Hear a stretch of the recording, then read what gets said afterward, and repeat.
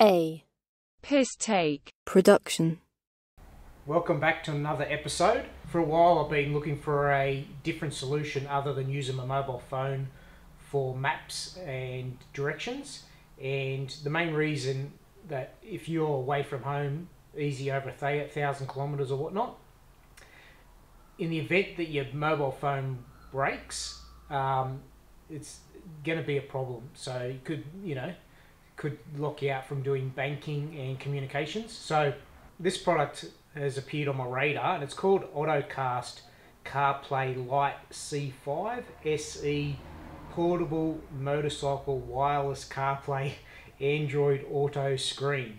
So yeah, long-winded description, and I haven't seen any other videos on it. They have previous versions, so this is the new model that Ottocast have released, and we're going to do an unboxing and fit it to the Suzuki VStrom and see how it all works. And one thing that I actually look forward to having an Android system on the bike is being able to use the Waze app. So that gives you an indication where camera cars and police cars are on maps, and we're going to give it a test run and see how good it is, and have a look and see all the functions and whether or not the screen's bright enough, especially during daytime running. So let's have a look at this product. So that's how it comes out. So yeah, 11 days, just shy of 2 weeks. It was a 2-week turnaround for delivery to the front door, and it posts out from China.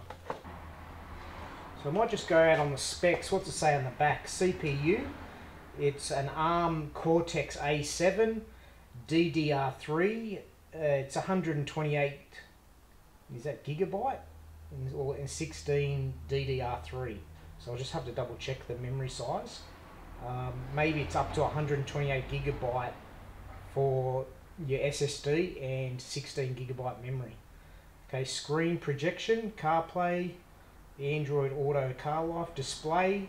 So it's a 5-inch IPS, high brightness display. Nits wise, I don't know. Generally, you want to aim for 1,000 nits for outdoor use, for like a bright screen. That's what you need to see.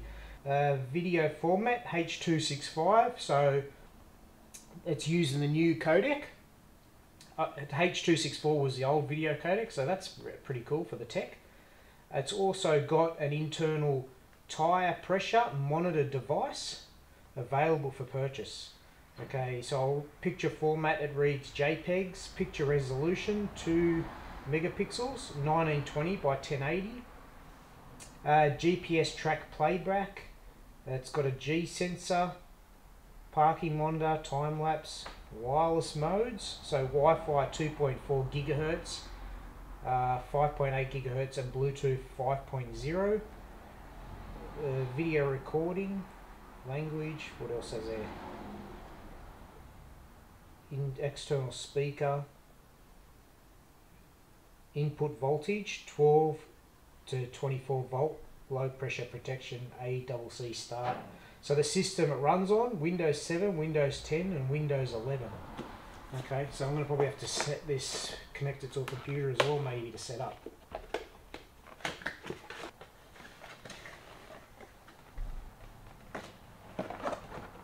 Hopefully it's all in focus. So cardboard box, this is the device.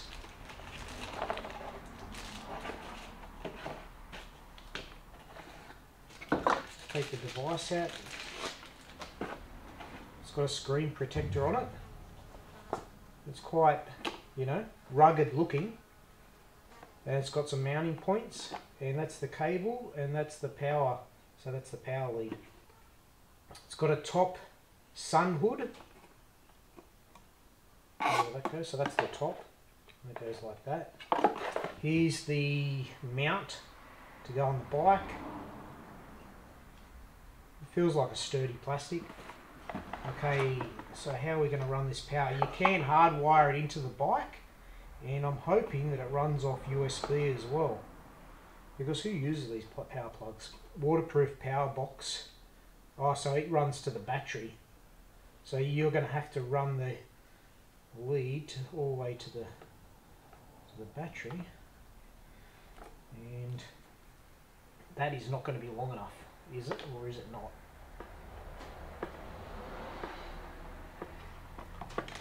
So that length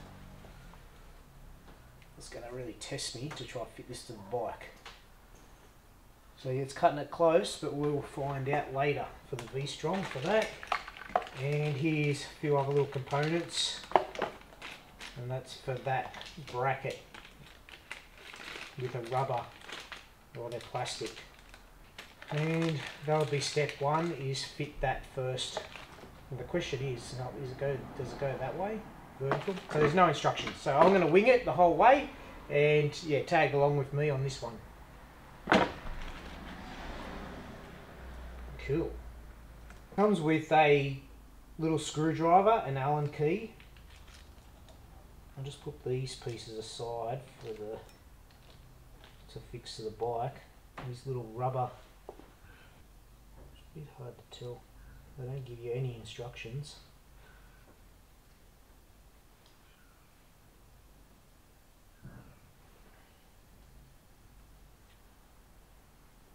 Okay, that'll be like a vibration dampener setup. And the question is, do I put some Loctite on that?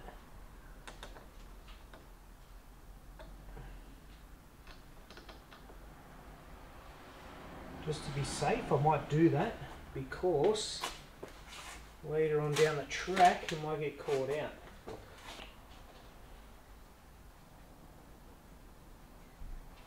One, two little drops.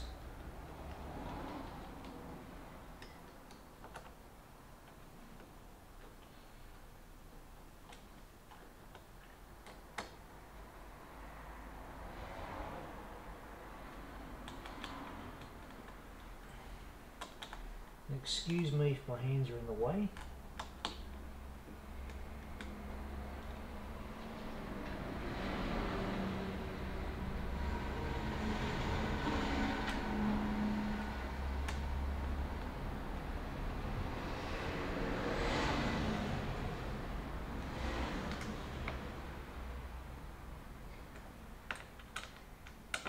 Thumb tight should do it.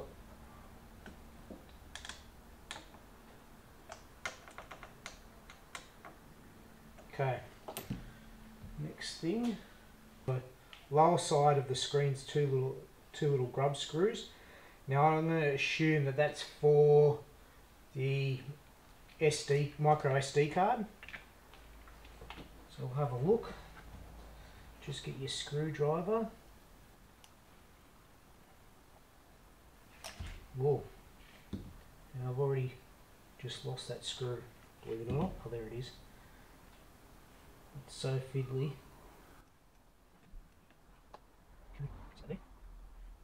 There's a little rubber door. Okay, so that opens like that. I'm just going to put in a 2 GB micro SD for now.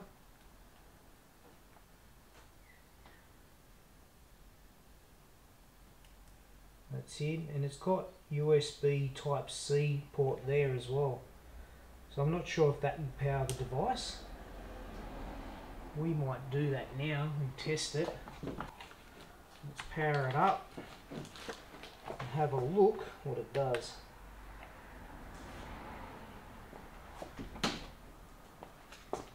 Okay, power button. Okay, welcome.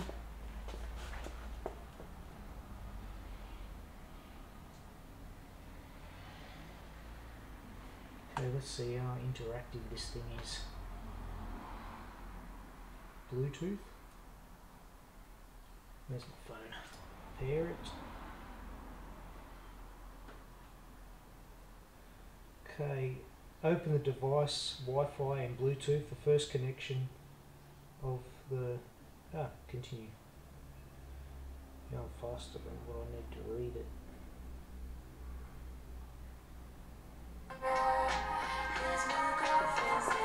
So straight away, it's connected to, what is it, Spotify. Okay. Okay, cool. Let's go to Waze.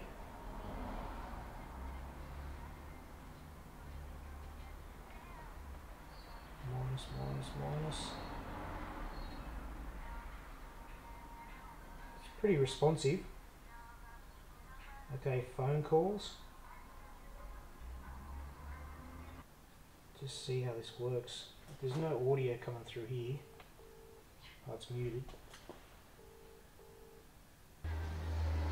So, it's got game snacks. Now I'm just going to pause the music because it's annoying. And what else is there?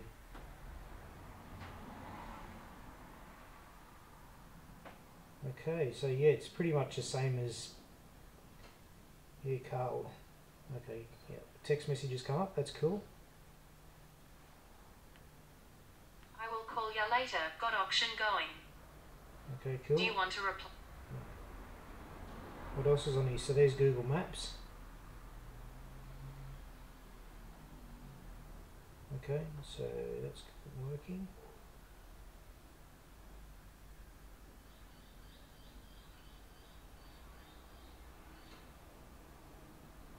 Exit. Bluetooth. What's BT switch mean?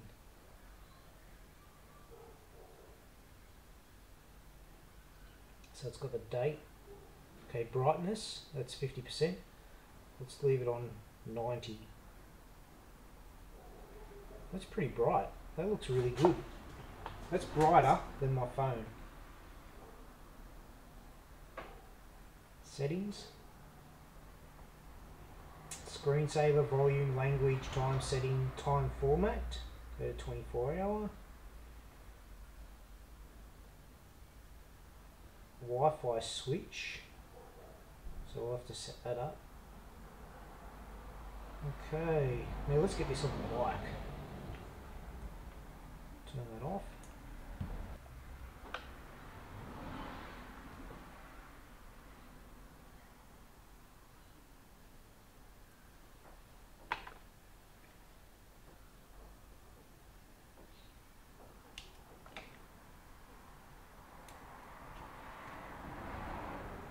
It's actually not a lens hood, it's just a hood. Okay. The sun hood, yeah, the sun hood's installed. Back. These screws off. Just an Allen key.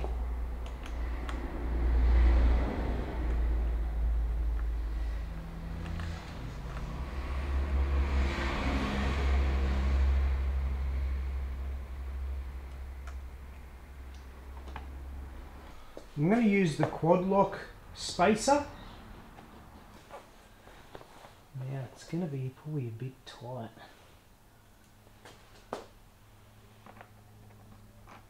Let's see if it's got any flex in it.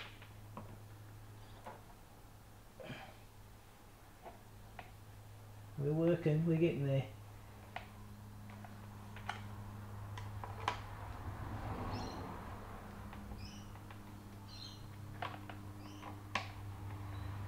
Thank you, Quad Lock. You've come to the rescue. That's the workaround. Okay. Okay, we're in position.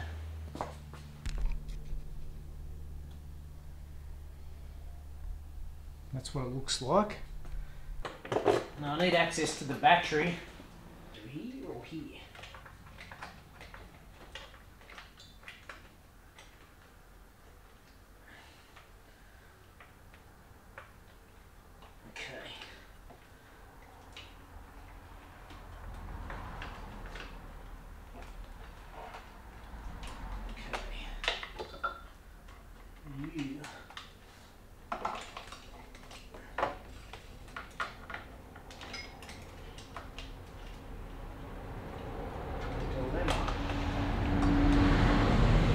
That fuse box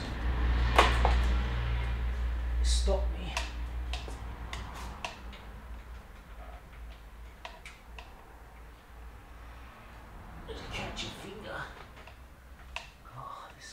interesting.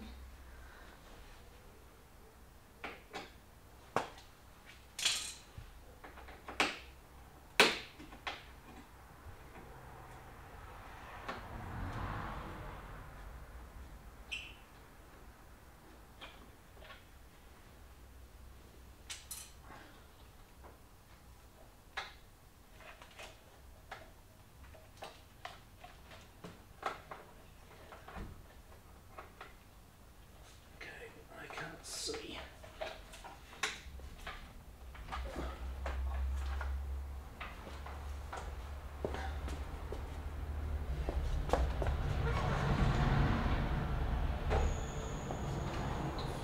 Through that.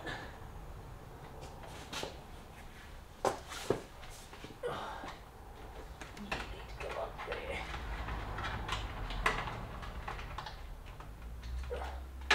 You can see a gap.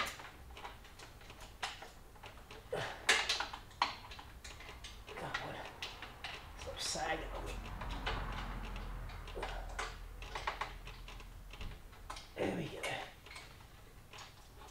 Nearly there. Don't do that.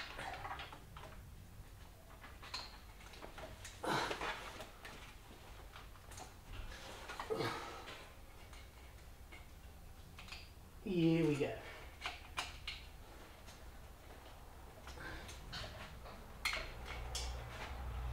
Keep going. Okay, we're in.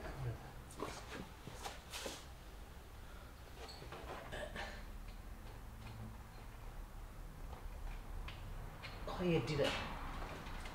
Okay, hard up against the chassis frame. You can feed it through.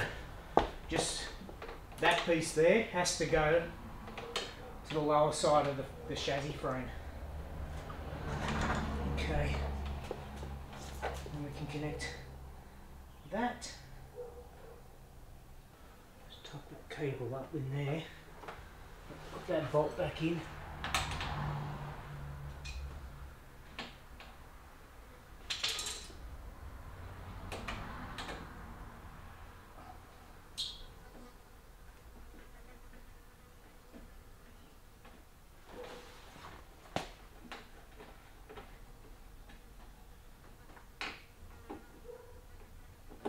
Okay, we just need to connect to the battery now. Okay, run this under this frame here. Now it's up to you, this little fuse box, you can probably put a bit of double-sided tape and then stick it to the underside of this plate and it'll sit neatly like that. But we can address that later. Now we've got to connect to the battery. Red to red and black to black. So I need to show you how the device powers up. Now that power cable, I've run it up on the VStrom. There's a little tab that holds, that's with the USB port. It can just hold that power cable in position, and then you wind it up behind. Okay, now it's on. I don't have my phone on me. Here we go. So where's that playing from? Okay, that's playing from my phone. I want audio. Does audio come out of this thing? Looks like there's speakers. Let's go to the settings.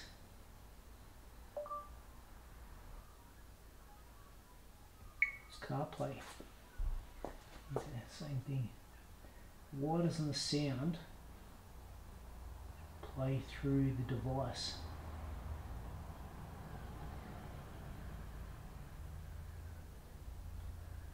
Yeah, we'll go for a ride and check it out. Now you're on.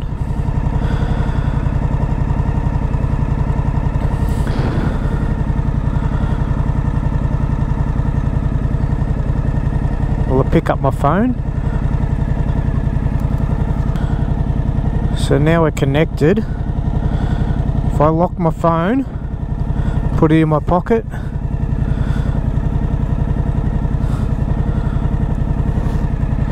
now I'm going to go, I call it Waze, but you guys are going to correct me, it's Waze app.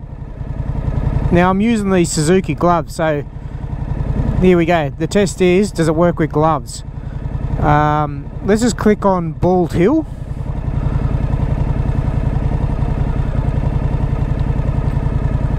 And that's already started.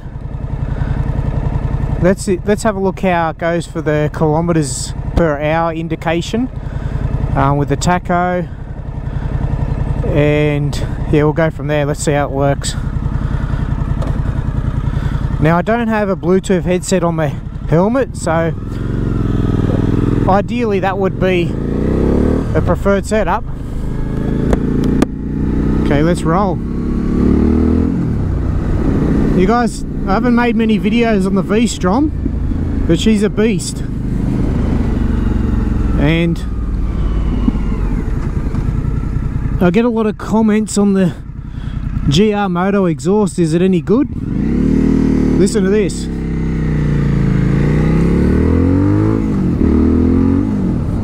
She's a beast. Okay. So yeah, today is an overcast day. So yeah, the screen's perfect at the moment.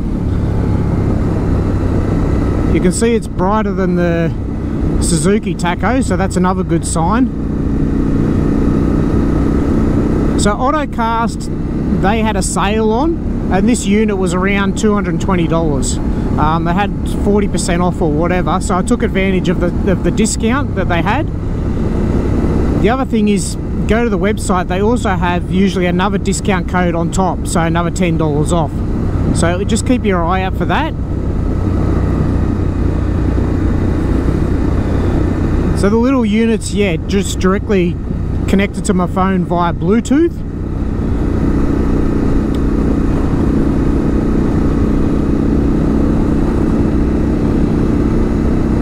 I'm just gonna get some air in my helmet.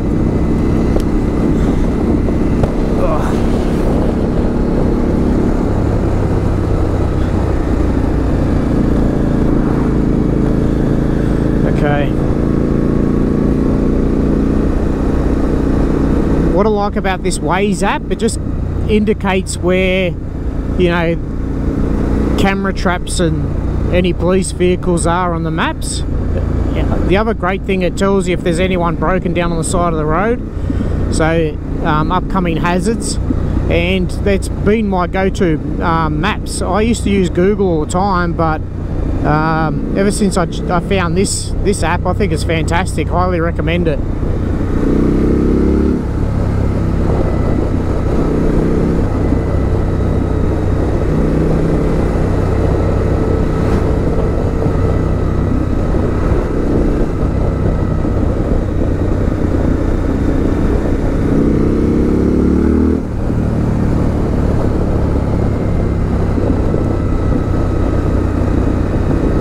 Yeah, the next thing I want to do, I'll take some photos of this setup so you can see it on Instagram and stuff like that.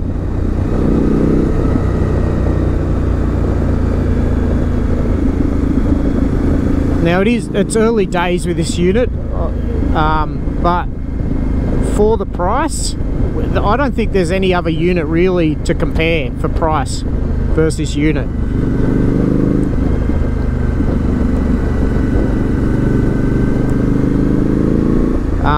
With regards to being fixed in this location, someone can steal it. All I have to do is undo the power. The power lead's just screwed on and joins together. There's a little joint, and those two hex nuts two hex screws can come out, and you can take the unit out. So be mindful of that if you do purchase it. One workaround is just put a dab of silicone on both screws, and just make it impossible for someone to steal it. But nothing's impossible to steal. At the end of the day, if someone wants something, they're going to take it anyway.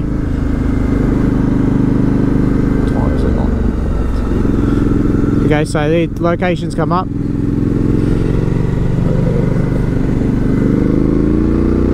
Let's see. So that's the vibration on it. That's another thing.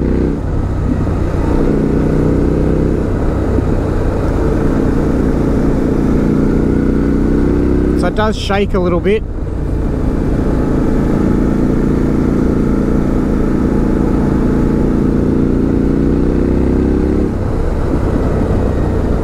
lights has turned off. Now, it might have turned off because I've set it at 5 minutes to auto shut off, and I'm going to turn that back on when I pull over and readjust that power saving mode. I was hoping that the power saving mode, it would only shut off after not traveling or whatever, so I'll go into the settings in a minute and fix that.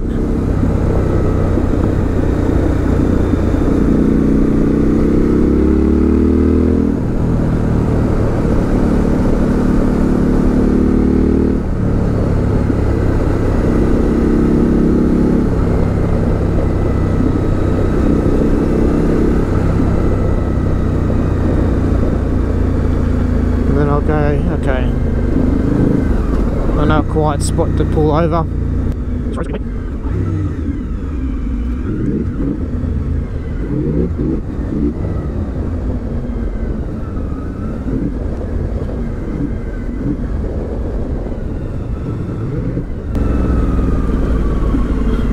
Okay, let's fix this unit up.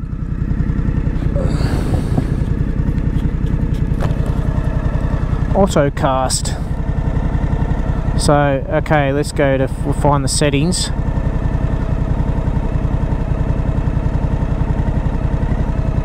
Exit. Settings. Screensaver. Off. Now we're in business. See if it goes back in. I want to have a look. There's game stacks, messages.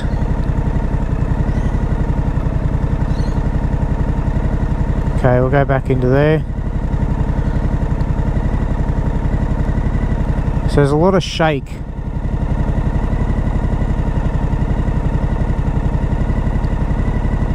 Okay, let's go.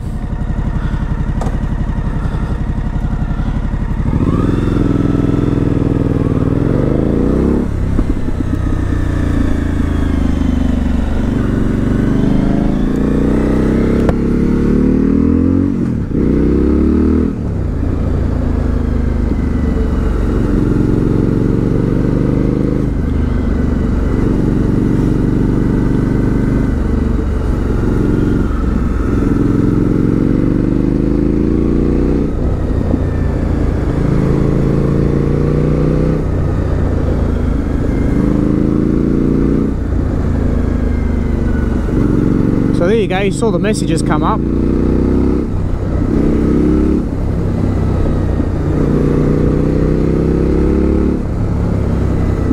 For now, I'm just going to conclude that the unit works. I like the screen brightness. The only thing is the vibration, so something I'll look at, you know, trying to minimize, but it doesn't really worry me.